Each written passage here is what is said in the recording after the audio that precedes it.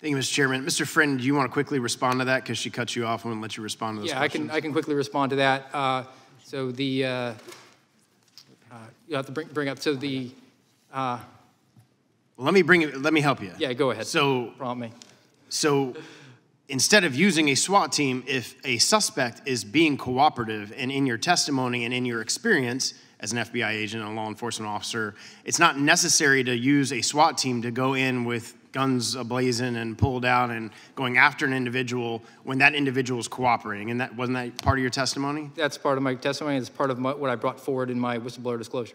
And that's in your experience as how many violent criminals have you arrested? I've arrested over 150, and I have 5 years of SWAT experience. And you didn't have to use, there wasn't necessity in some of those circumstances to use SWAT team because the individual was cooperating? Never a single time. And in your testimony, the individual that you were referring to that a SWAT team should not have been used on but was being used on for political purposes was somebody that was cooperating, correct? Yes.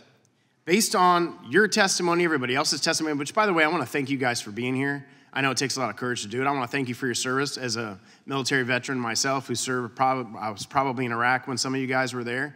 I want to thank you for that. I want to thank you for standing up for the Constitution, for America, because I know that this is difficult to go through, what your families are going through, being barricaded out of having your personal belongings, not being able to get pay, the FBI taking away your security clearances so you can't get a job. I commend you for standing up for American values and commend you for standing up for what you believe are huge misgrievances that are going on at the FBI. And based on y'all's testimony, the report that we have seen, the FBI has turned into the enforcement arm of the Democratic Party, going after pro-life individuals, going after individuals who were not in restricted areas on January 6th, who were not violent on January 6th, using SWAT teams to go after them to try to intimidate them. And then when officers like yourself, who have served our country, who have served the FBI, who have served in law enforcement, suddenly want to raise concerns and use the whistleblower status to be able to, hey, you know, this isn't right. This isn't the way that we should be treating these individuals.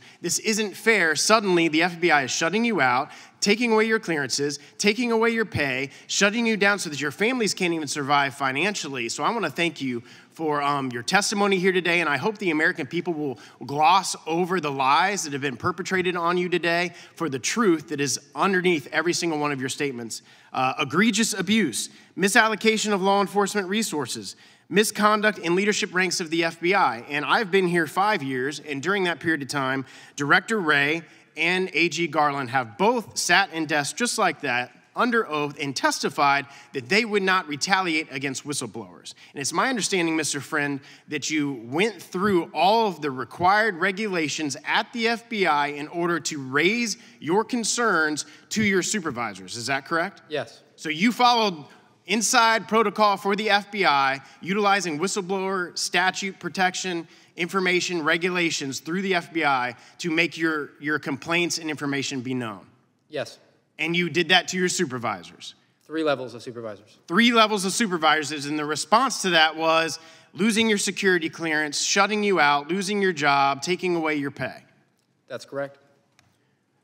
I'm so frustrated and angry, and I don't have only a minute and a half left to try to display the level of corruption, weaponization, politicization that has occurred at the highest levels of the FBI and the DOJ. And both Director Wray and Merrick Garland have sat there and testified that there's no retribution for whistleblowers. No, we don't retaliate against whistleblowers, but we have testimony, and I'm a lawyer too, and testimony is a fact in evidence that exactly is what is going on in the FBI and the DOJ. Just quickly talk about how the inflation, Mr. Friend, of the domestic violence or the statistics as it relates to January 6th, how they were inflating those statistics to make it look like there was a bunch more cases than there really was.